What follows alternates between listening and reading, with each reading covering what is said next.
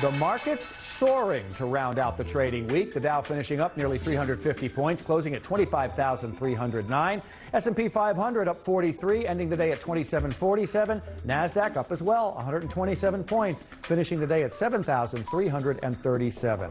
Market analysis now. Brian Mackey is from Advisor Investments in Newton, Massachusetts. He's in the newsroom tonight. Hi, Brian. Hi.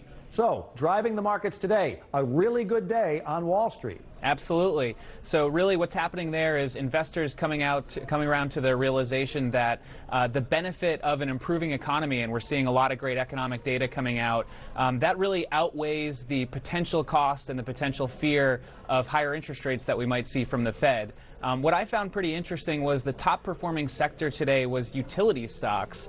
Utilities tend to be a bit more defensive, but interest rates were down a bit today, and utility stocks pay a lot in dividend yield, so they kind of trade like bonds. So good day in the market, but great day for utility stocks too. Let's talk about Dropbox. It's a company, it's a tech company, helps you store and share video. What happened with them today?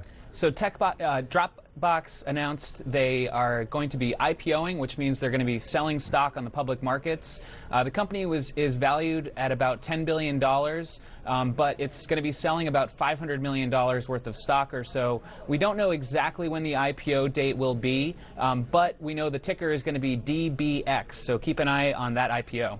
We also learned today the value of dog food. General Mills talking about buying the company Blue Buffalo Pet Products. It's a Connecticut-based, essentially dog food company, and their stock went crazy. Not General Mills, Blue Buffalo went crazy. Tell us the story behind all of this. Yes, and that's pretty typical. When a company gets bought out, it's typically at a premium, so their stock was up a bunch today.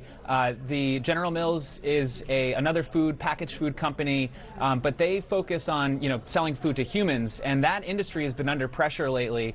General Mills, their sales have been down 3 years in a row now, and typically when companies see sales dropping like that, they look for other companies that are growing, and that's why they're valuing Blue Buffalo at about $8 billion. And we do know that people do take very good care of their pets. Absolutely, they do. Okay, so what do we have coming up tomorrow?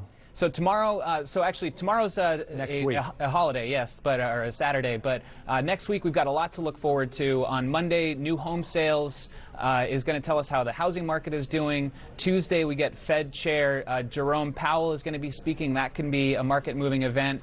And Wednesday, we get another estimate of GDP growth for the fourth quarter. So lots to look forward to next week. And Brian, I have no idea how I forgot it was Friday for me. Well, happy Friday. And to you too, Brian Mackey of Advisor Investments. Thanks.